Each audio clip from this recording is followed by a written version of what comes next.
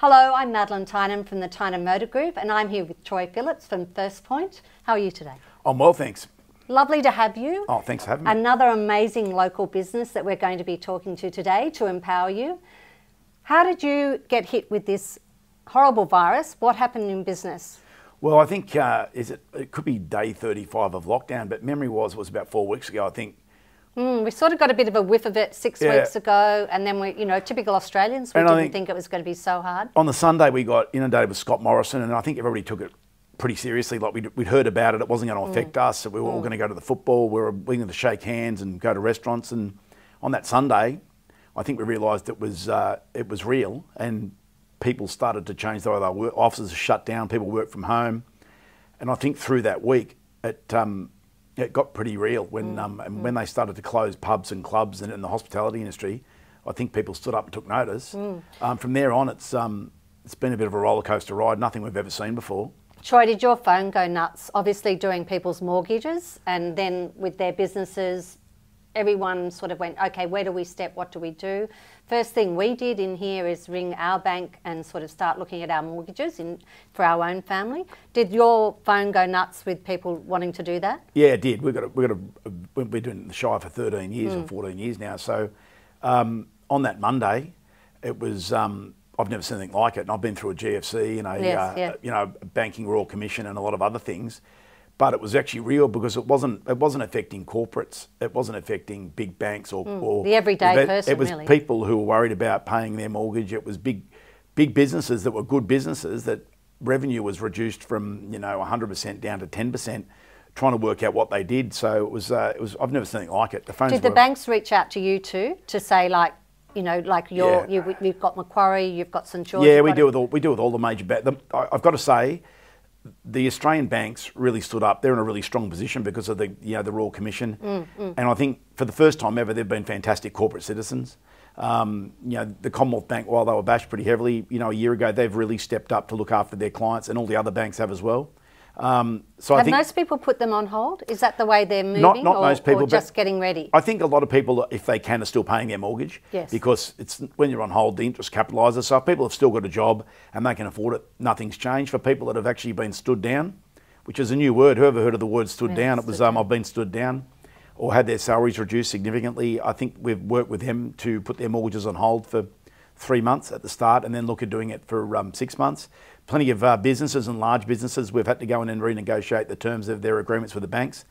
Banks have been fantastic. I can't believe how they've been inundated with hardship claims and even the small business claims, and I can't believe they've managed it so well. The major thing I've been seeing in business is that one business is reaching out to another business to say, hey, are you okay? Yeah. And that seems to be the way that we've done it. Have you had to stand down any of your staff that way? Or? No, we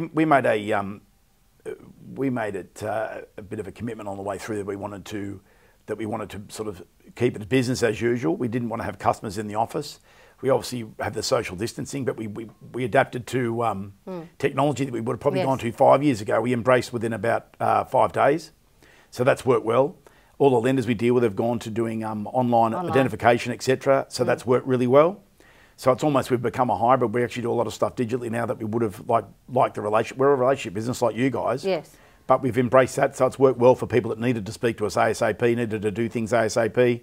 Digital signatures, etc. have become the norm instead of like, oh, what's this? How do I use it? Everybody's using that. So we embraced that pretty quickly, and we had to. As far as other businesses go, it was more about looking after the people that needed help straight away. So you prioritise people, because there was people that, you look at the airline industry, a lot of the people in the Shire were employed in the airline industry and travel. Yes, that was hit really hard. I'm also involved in the hospitality industry as well. So that was an industry where we tried to keep everybody employed to a certain point. So pardon me just interrupting you, but you're involved in a pub. I'm involved in a pub as well. I don't get to pour beers. I spend a lot of time standing on the other side of the bar, so I was good at that. That's interesting. It's been hit heavily, but I think the job keeper's been able to help businesses keep people attached in the hospitality industry and keep those businesses to be able to run their payroll still. Yes. I mean, it doesn't cut until the 1st of May. But did you have internationals working for you? And that's the sad thing. We did have a lot of internationals working for us. We've got 3 particularly that we've kept the bottle shop going and kept a takeaway service going. But whilst that's innovation, it doesn't pay. It doesn't pay. Doesn't pay the bills. No. It makes you feel good, but eventually it's. We've got to have a solution. It's the Balmain Hotel in Balmain, so when we open up, come down there. It's got a beer garden. It'll be a great place to see you. But that's just an industry we've got a lot of customers in the hospitality industry as well, of pubs and that sort of stuff.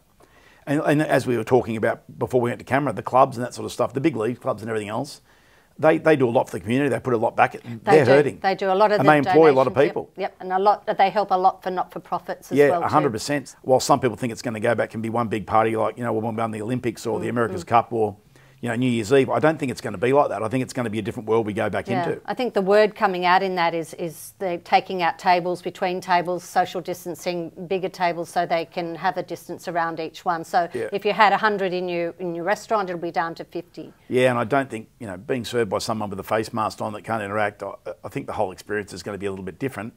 And you talked about technology though. That's a massive thing. Where did you get the technology from to move so quickly and be so agile?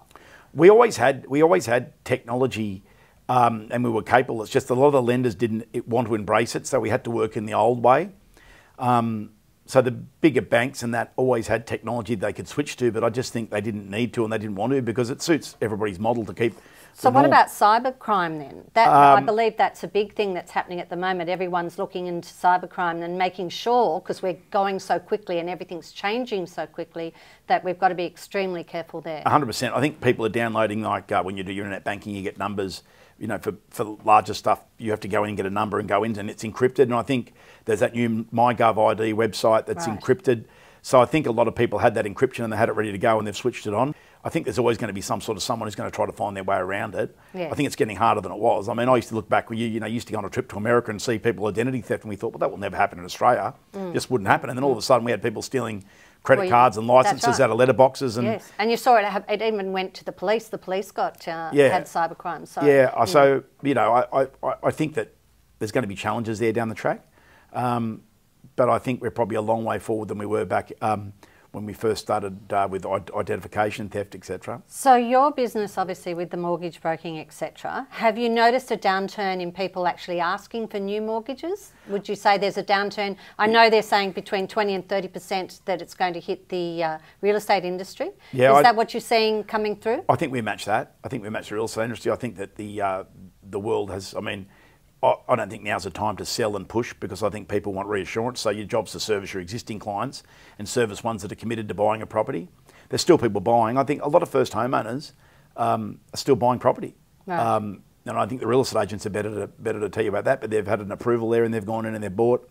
They're not in industries that are at risk. Right. And I suppose they're young enough to think, well, if anything happens, I can bounce back. I've got time. I've got 3 more cycles in the world to get through it.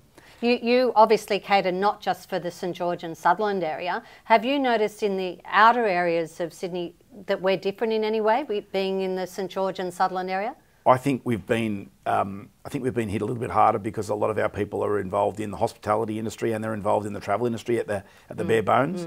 Whether it's airlines, whether it's air transport, whether it's they're involved in pubs and clubs. So I think it's hit us. I think we're a more entrepreneurial area. A lot more people in the Southern Shire, they're willing to have a go. That's right. And a lot of people own their own businesses and have come up from nothing. And, 100%. And we've built there's some magnificent stories like, you guys are one of, the Tynan Motor Group, and that's not just because I'm sitting in front of you, but there's 100 of those stories, and you just look around Tarrant Point of family-built businesses. Oh, definitely. That have been built on the back of an idea like 2 generations ago. And I think they didn't cater for this, and they're not massive corporates. So this is hurting them, and it's you tend to run lean and mean anyway. 100%. Most of the family-owned businesses or the entrepreneurs within the Shire tend to run pretty lean. We're not sort of big flashy businesses. No. We tend to just run lean and mean. But I think that also means that we can manoeuvre quicker. Yeah, I think we can. I think the staff are loyal. The staff feel like it's a family, so they're willing to understand if you go and have a chat to them about this is what we need to do.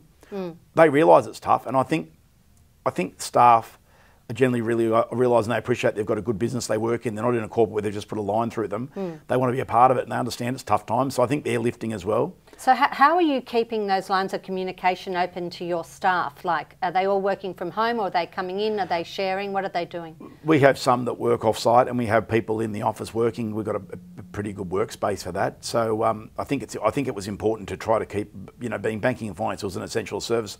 I think it was important to try to get people coming in and communicating, not just about work, but about their situation, because my thought was psychologically, if someone was at risk, they weren't to come in.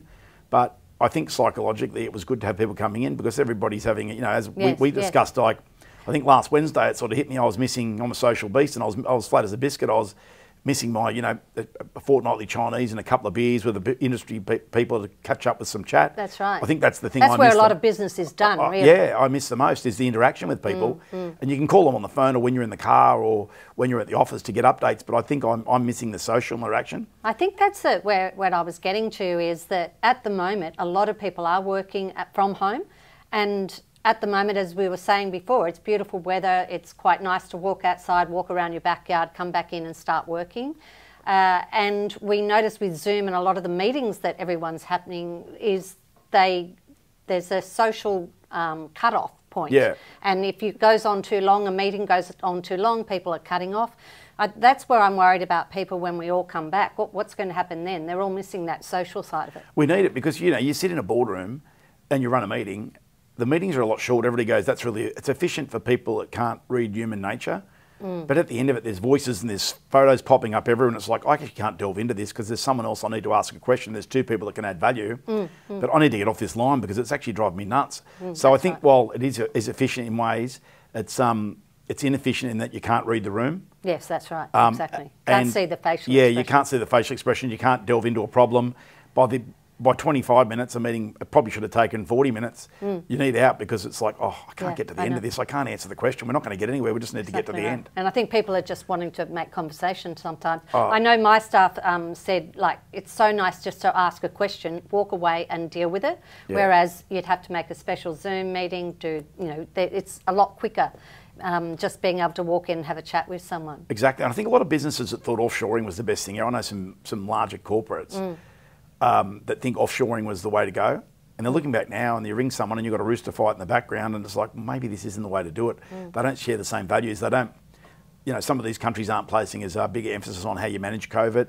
The people don't get that you can't pay them the same as they were. Like, big companies in India, there's big accounting firms they've got back offices in India and the staff expect to be paid the same and nothing changes even though the workload's come down by 70%. Well, a lot of them are just closed. Yeah. So in going forward, there's got to be something that's empowering us and making us want to be better for when we come out of this. Yeah. At the moment, you've changed a lot of different things, obviously going online, you've got 2 children working from home, adult children. What do you think you're going to take out of it to become a better business and a better business leader when we come out? Like, hopefully we'll come out slowly, in a big way, slowly but big way. What do you think you'll take out of it? I've always expected, always say to people, when it's too good to be true, it generally is. And, you and I have seen some pretty big downturns. The GFC didn't affect Australians generally day to day, but it affected our big banks and it was managed well by the government at the time in 09, 08, 09. I think you've got to expect that it won't just be a financial change or anything else that affects business. Something like a pandemic, which none of us would have looked at. It was always like, what are interest rates? What's the Australian property market? Australians are very interested in property and interest. And I was talking to a young fund manager and I said, something's going to give here. I just had a gut feel that something was going to give. I never thought it would be a pandemic. And when it hit fast and it's affected everything globally. It's affecting a lot of businesses. Virgin for once was probably a business that was carrying too much debt anyway. It was always going to struggle and it'll come back out because we need another airline. But I just think you've got to expect the unexpected. When it is too good to be true, it generally is. Yes. I always look at it and say, look, when you look next door and there's pretty average people and they're overperforming, the market's generally pretty good because good companies will do well and do better in good business. Yes, definitely. You notice that with your own staff too. Yeah. The ones that, when you've got a great product and it's selling hot and it's hot, and then when it goes off, the cream always rises to the top. 100%. I think you'll find that staff will appreciate to work in a good environment. It won't just be about what are you going to pay me, what are you going to do. There'll be loyalty. and employers will realise the staff that lifted throughout this, and they go, you know what? I always take someone who's they've got 7 really good points out of 10, but you can master the other 3. They can improve those areas, but they're going to be there through thick and thin, and that you know what you've got. Then the 10 out of 10 that then you might get 3 or 4 years, but they're never going to be there for the long term. So I think it's going to change the way people appreciate having a role in Australia. I think jobs, when you've got unemployment at under 5%, anybody can leave a job and come back and take it. So I think people would appreciate their job. They'll take more pride in the corporation they work for. I think Australians lost that they weren't proud of their company, they weren't proud of their industry or anything else. They took it for granted because I can just leave and come back.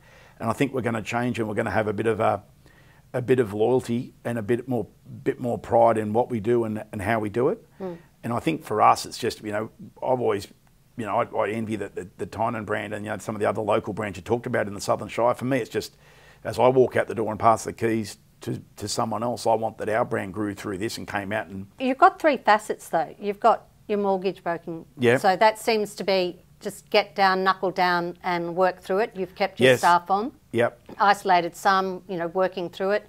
Then I know you sit on a board. Has that been dealt differently? Well, boards have had a lot of time to get on Zoom calls and talk about a whole lot of stuff. Right. It's, there's a lot more about risk mitigation because they are worried about the identity theft and a whole lot of other stuff. And so explain that board a little bit. Is it a not-for-profit? Yeah, no, I'm involved in it. Funnily enough, I'm involved in a not-for-profit for brain cancer as well. And we had, it's hit not-for-profits for 6, and I think it's going to. They're going to have trouble getting any events done between now and Christmas. That's exactly right. Well, they have decisions to make whether to get on board with the JobKeeper. Yeah. And there is a government cut for them that they can take advantage of and look at how they're going to go forward. Because don't forget, we've had the bushfires, we've had everything else where they've been asked for money, and now people are losing their jobs. Yeah. So that's a big thing to be asking for money for charity. 100%. And they have to decide, that they be committed to these events if they are going to have them, and when are they going to happen. We've also got to look at, as I said, I'm in a financial technology company, and it's very much on the risk side of that, and that's a startup, but that's a business that's been right place, waiting for the right time. So now that they're remote and they're online and they've got that, that's these sort of times of all of a sudden you've been in the right place, and this COVID happens and your business model actually suits it. So I think a lot of these online businesses that have been waiting, they've actually become very relevant. The ones that were irrelevant, or the ones that were marginal, won't survive. And in the hospitality, as I said, I'm involved in the hospitality industry as an owner there, and I think that's going to be a really big problem. It employs lots of part-time employees, kids at university. It's got a lot of professionals that are actually there hospos.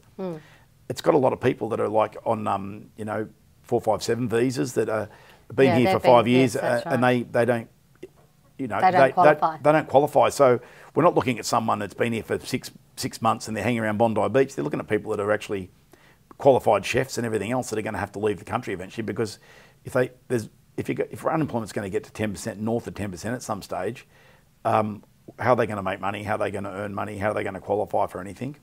So it depends when they open up the borders too, whether they can even get home. It was proven on Anzac Day, right round the Shire and St George and really everywhere, just how patriotic we really are. And when it gets down and we get out, we get up and start fighting again. 100%. I mean, April and I and the kids, it was pretty emotional to see people standing up on Gannon's Road with their candles, and it was actually a different sort of Anzac Day. It wasn't one where everybody just got obliterated. It was one where we remembered what was done, and you'd watch TV and see some of the stories, and it was pretty emotional. It was a good day, and it made you feel proud to be what this country's. Australia will get through this because there's 25 million, so we're a real country now. We can make commentary on what the rest of the world does. We're doing really well through this. We haven't gone into the winter, but we've had 5,500 odd cases, and I think there might be like 3,800 that are recovered, and we've had 85 deaths, and a lot of the deaths have been, it's sad that they've been in aged care and that sort of stuff. So a lot of the people in their late 90s and that, they weren't waiting for the next big thing in life. But we're looking at coming out of this, and we're looking at that we're a real country, and we're looking at what our values are. So the discussion's not about, there's always discussions about a republic and this, and arguments about infrastructure, but It's about who our identity is, and I think this has actually pulled everybody in Australia, is like realising what its identity is, that we can get through anything. Yeah. We've seen the Anzac Day, we've seen COVID, and we're actually doing better than all these other countries that are meant to be smarter, better. I think so. I think one thing too, you've got 2 children in that 20 to 30 age group, and they're the ones that have probably been the least, the most affected by COVID. They seem to be the ones that where it's happening. Do you think your 2 children understand this is just so important for our future to get this right? And do you think they'll be different 20-year-olds plus coming out of this? Do you think that they'll take something out of this? Obviously, you've started your business on your own. You've worked your absolute backside off to get to where you are now. And you've used thinking right in a 360-degree program to look at this and look at that and da-da-da. Do you think your kids are going to come out of this in a different way?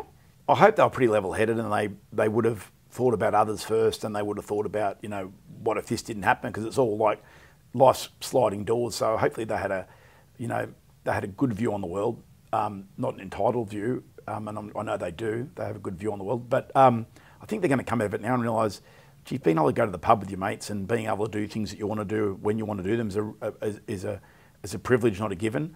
I think they're going to realise that, you know, it's maybe now you can't just goof off for a year and come back and rebuild. It's the days of jumping on a plane and just going overseas for 2 years might not be around for a long time, and coming back to a job that's there or any other job. So maybe you're going to have more of a plan these days in concrete, because we've had such a good run. That will be different. You're going to have a plan. As I kept saying, I said Ulladulla and Mollymook are going to be like the Greek islands for the next 2 years at holidays, and I think the simple holiday going up the coast, maybe, you know, the Gold Coast and Noosa are going to be things that you really enjoy doing for 2 weeks of the year, because I think international travel is going to be a slow burn to get back to those overseas holidays that people were taking all the time. I think people are spending more time at the dining room table eating together and talking about things and having a chat on weekends, and there's no rugby league or AFL or anything to watch on TV, so maybe it's back to the days of like what the 80s used to be like, and there wasn't a lot of technology, but it was actually not a bad time to live either. Yeah, well, actually, we may as well talk about that. You and I both support football teams. Cronulla that we do, and I also do St George. That's something that I've been looking at as well too. The community there that is broken because we don't have that Saturday, Sunday, you know, watching the game and discussions at work, you know, what's happening to our local team, what's not happening, the netball, you know, like that's just a huge thing within the Shire. That Saturday afternoon, get out there and have a game. That's changing a lot of the way people are discussing and talking about what's happening in their lives. Have you noticed that? Yeah, there's no water cooler conversations. No. And, you know, the discussion on TV about footy is wearing thin, it's COVID, when are the game coming back? And, you know, I admire the NRL. They've got to have a date to get back. You've got to have, like, it might not be you don't decide on the 27th of May you want to come back on the 28th, give or take, but you've got to have a bit of a vision. I feel sorry for some of the sports administrators, because you don't expect 100% of your revenue is going to get dragged out of the game in 1 minute. Yeah, it's changed the dynamic. You can't have a bit of banter of, although we're probably getting more productive because we are not discussing an hour and a half on the Sharks and what they did wrong or what they did right on the weekend. I think the ones that are going to come out of this are the ones that have got the really strong legs clubs, that the clubs have got some money in the bank. I think they're the ones that are going to come out stronger. Yeah. We might even lose a couple of teams. That will be interesting to see what happens with that dynamics. But the Shire and St George are just massive, you know, sports freaks. So that's changed the way we've done it as well too, I think. I think the sad thing is as well for parents who've got kids that are, you know, graduating in year 12 and it's their last year with their mates, you know, girls and boys, and they get to their graduation. I think we've got to start at the top, and we've got to get these guys and girls back to school so they can share that experience of their last bastion of school and before they go into the real world. And I think we've got to look at that. Psychologically, we've got to start getting year 12 back ASAP, year 11 back, and work backwards that way and have a plan. And teachers understand if they're scared to go back, but if they don't want to go back, don't go back. But we need someone there. They have to have somewhere to go and you have to have a uniform to put on and somewhere to go to turn the switch on. I think too you're going to find with the universities losing so much money out of their tills from overseas clientele, and whether we get them back, it's who's going to come back first, because overseas students just want to get a degree. Yeah. They don't care if it's in Australia, in America, wherever. So they'll go to a country that they can get into first to start finishing off their degree. In particular, Wollongong University, because we work so much with them with our charity, they're one of our major connection points there. They were advising that they wanted to get streaming into China to start doing their university's degrees, but the government will not allow that, but they're allowed to vice versa, but the universities are not allowed to stream into China, so their courses cannot get going. You look at a Bachelor of Economics or a Bachelor of Commerce, not much has changed since 1953, but they didn't have Amazon, they didn't have Google, they didn't have Twitter, they didn't have Facebook, they didn't have Instagram in those days. So maybe the curriculums need to be looked at and what happens. That's where their internships are fabulous. I don't know whether you use them, but we use them constantly. And I just find that it opens my mind to different things that are going on. Plus, they're back to them. You know, they learn what's really life in business. You get to see it and how fast-paced it can get. Well, and they can see sometimes it's not perfect. It's messy and it's how you get to the end. It's like there's more than one way to get to from A to B. Sometimes the quickest way is straight through, but sometimes there's a few zigs and zags. So I know with my boys, they work full-time and did university full-time. Yeah. It was just a means to an end. I just want to get in, do what I have to do at my degree and tick the box so we can get starting. And that's the big problem we're going to have. And after this, hopefully we can have conversations about, you know, education and what it should look like going forward, but not now. In 50 years' time, we should have conversations about the tax system, because everybody's saying, oh, we're borrowing a lot of money. Yeah, we have to get through. But in 40 years' time, maybe that was money well spent, and it's going to be stuff that was it did create jobs after the COVID-19 fallout. It made people think about what Australia should look like. Well, I suppose I don't know whether that's something that's happening with you and you're getting asked that question. Do I pull down out of my super? Do I put it into my mortgage? What do I do? And I find that an interesting conversation to have, because they aren't liquid either. No. All of these superannuation companies have it invested, and if everyone's pulling down on their super, then they're going to have to get liquid. And how that happens and how that changes your super fund that you're involved in is another story yet again. Yeah. Well, I've had plenty of young customers come to me and say, what should I do? And I said, well, look, if you don't need the money, don't take it out. Don't take 10,000 out before June and 10,000 afterwards if you don't need it, because one, the super funds come back by about 30%. Yes. So if you're taking 10,000, you're really taking about 14 to 15,000 out now. So if it's just to spend 10,000 on yourself, don't do it. Leave it there, because when you're young, you don't care about super. When you get to my age and your age, you start thinking, oh, that wasn't a bad idea putting some money in super. It goes up over time.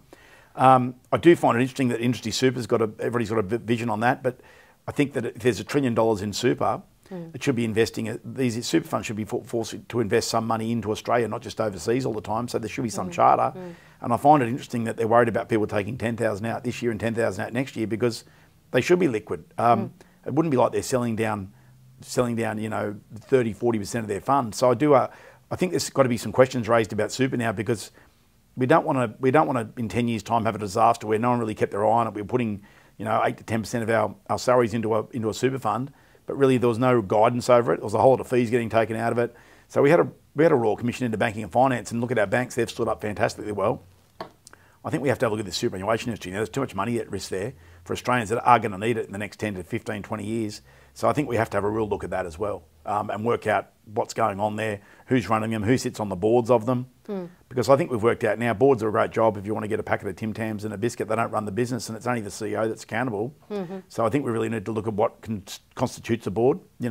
Someone that was in a mining company running a mine, or selling hard goods sitting on the board of a bank. What's the skill set there these days? And same with the not-for-profits. I think that needs to looked at too. There's boards left, right and centre, and really the not-for-profit industry needs to be re-evaluated as well too. What is a not-for-profit, and how does it stand up as a real business, because that's what they are. Well, there's fees coming out everywhere. They're running marketing departments. There's fees coming out everywhere. Like, Cure My Brain, the one I'm involved in, that I got a vested interest, doesn't have any fees come out. It was run by a husband and wife. It's just got too big, and they're going to pass over to the Chris O'Brien Lifehouse to run. But before that happens, you want to know that almost every dollar goes back to people that need it.